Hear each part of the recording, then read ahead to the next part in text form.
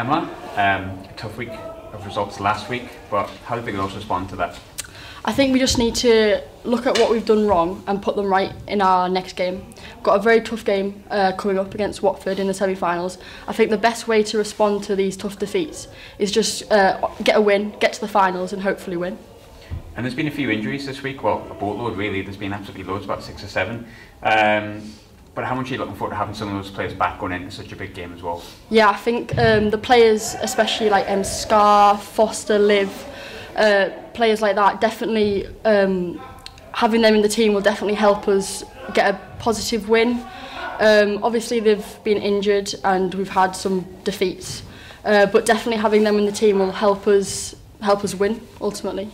And it's been a difficult season of like ups and downs. It's been really big highs, really big lows. But how much do you want to get to a final so you look back on the season as a really huge positive?